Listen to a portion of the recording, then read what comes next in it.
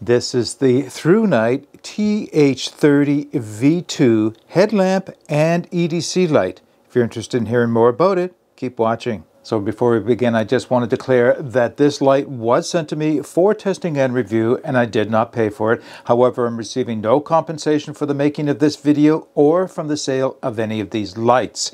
Alright, so as always, we'll go down to the tabletop. I'll go over the physical and performance specifications of this light. I'll go over its modes of operation. Then, of course, we'll get outside and do some testing.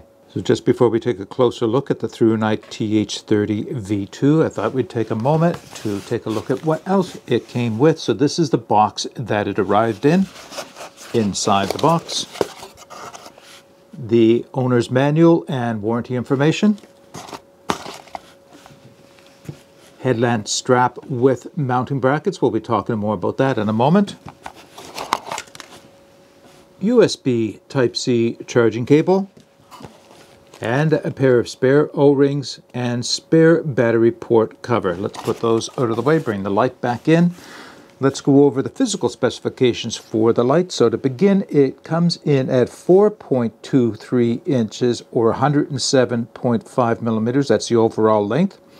The diameter around the bezel, around the top here, is 1 inch even, 25.5 millimeters, where the rest of the body comes in at 0.9 inches or 24 millimeters. The weight is 4.2 ounces or 120 grams, which is with the battery installed, and that battery is a 3500 milliamp 18650 style. And of course, it has a waterproof rating of IPX8 and an impact rating of 1.5 meters. Going over the performance specifications for this light, it has 4 main levels starting at low of 30 lumens lasting for 55 hours. It has a medium low of 131 lumens lasting for 13 hours. It has a medium level of 345 lumens lasting for 5 hours. And it has a high of 1256 lumens. That'll only last for 4.5 minutes before dropping down to 867 lumens, which would last another 111 minutes. It has 3 special modes, turbo coming in at 3200 lumens for 2 minutes before dropping down to 853 lumens for 110 minutes. It also has a Firefly of 0.3 lumens lasting for 29 days. And it does also have an SOS mode, which will come in at 665 lumens lasting 350 minutes. It does have a beam distance of 170 meters with a candela of 7290.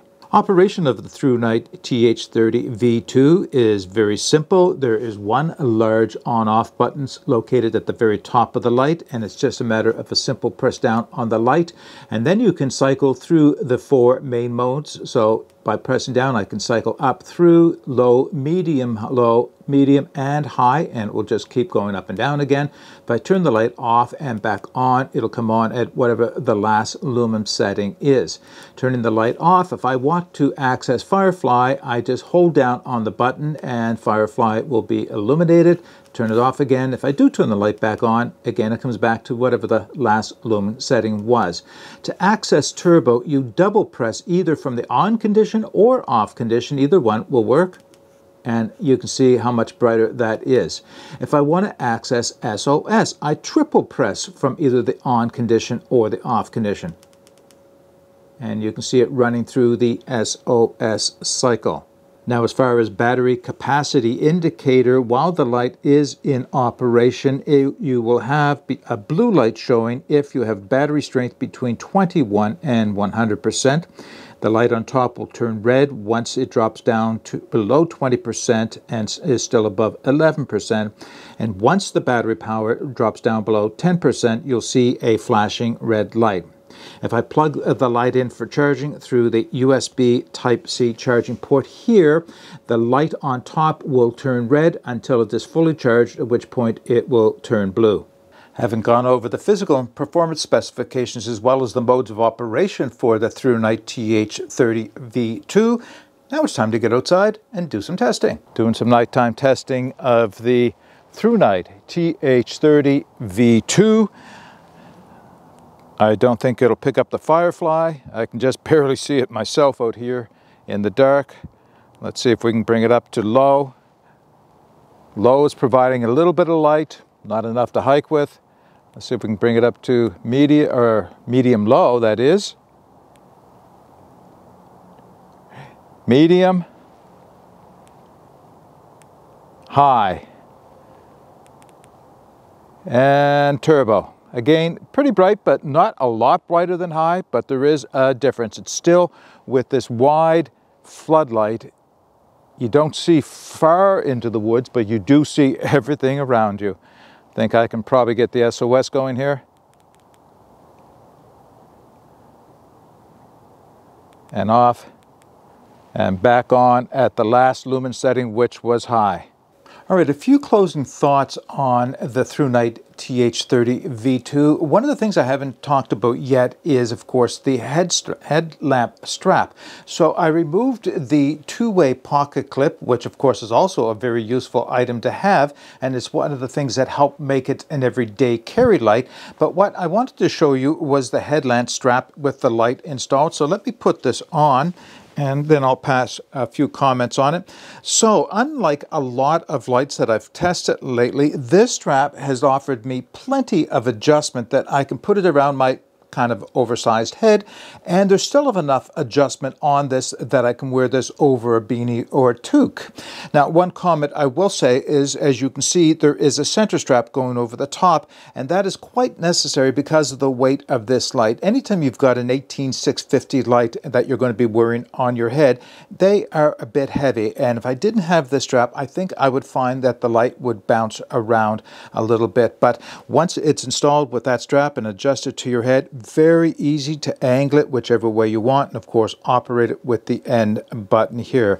All right, let me take that off and have a few more thoughts. So one of the things I really appreciate about this light are the extended run times in the low, medium, low, and medium levels, but not so much in the high or turbo. And of course, I don't see myself operating the light while I'm out hiking in those levels too often. Those are probably lighting levels that I'll use if I use this as an EDC light, which is probably something I'll do more often than use it as a headlamp. I guess that's one of the nice things. It works well for either of them. As you saw in the outdoor shots, this light has a good wide floodlight, but has a distinct central spotlight as well.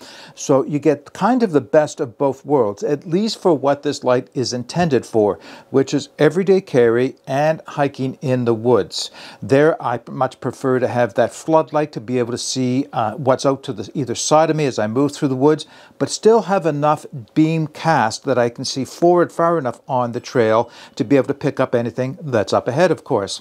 So yeah, I like this light a lot. It has more power than I'm likely to use on a regular basis.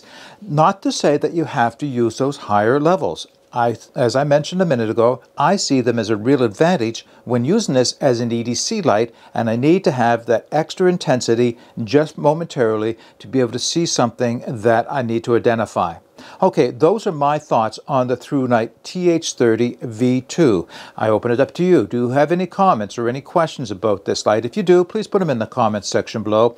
Of course, I'll be putting all the information I gave you in the video description, as well as links to where you can purchase this light, or at least find out more about it if you're interested. Okay, that's all I have for you today. Get out and explore and take that path less traveled, because it will make all the difference. Bye for now.